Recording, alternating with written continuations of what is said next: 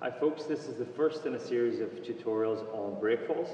If you're a student and you want to develop your break falls, you're just starting out in jiu-jitsu, you should watch it from the start. If you're a coach and you have a student who finds difficulty in break falling, then again watch it from the start. If you're fairly adapted to break fall and you just want to get the finer points, just fast forward and watch it from the end, at the end. Okay, so jiu-jitsu is a throwing art, so obviously we have to learn how to fall. We have to learn how to fall safely, and we have to learn how to fall without fear. So the important thing is we build up the break fall. We don't want to go too far, too fast. We want to get the basics right. So we're going to start off with the basics. We're going to start off with the back rolling break fall. The reason we teach this one first, and the reason why you should do this one first, is because you're not actually looking at the ground, and that means that fear can come in. We want to get you used to break falling, and you're facing away from the floor when you're doing it. Okay, so this is what we're going to do. We're going to bend our knees, and we're going to squat down. From here, we're just going to fall back, just backside, and hit the mat. That's it. That's all you need to do at the start. So again, back up, position, fall back, hit the mat. So you're hitting the mat with the flat of your hands and the full of your arms. Here. Come back up. If that's too difficult, you can just do it from a sitting position. Back, and then up, and then up, and then up. Once you're comfortable with that, we want to get the roll involved. So we're just going to work on the roll. So the roll is, from this position, you put your head to one side, and your knees come together and to the other side. So we're pushing off with our hands and bringing our feet over.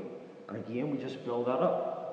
1, 2, 3. And once we have that, we come right over the top. We use the body's momentum to take us over and up. From that position, you'll see that I have 1 foot forward, 1 foot back, my hands on the mat. I push myself up. I adjust my stance as needed and into fighting stance. We'll do that from a different angle. So again, the basics. Down on your backside, just falling and getting back up, falling back and getting back up, falling and getting back up. Then, from here, head one side, knees together and to the other side. So your knees are aiming to come over your shoulder. So the knees come over to here. And again, you want to get a rocking motion so your body works with you. And once you've got that, we rotate right over onto the feet, onto the hands, push up with the hands, into position, and into fighting stance. Okay, so we've got the basics. Now we're going to do it from this position, from the squat position. We're pushing the hands down, we're putting it all together, push the hands back, head one side, knees the other side, and rotate and come up. And up.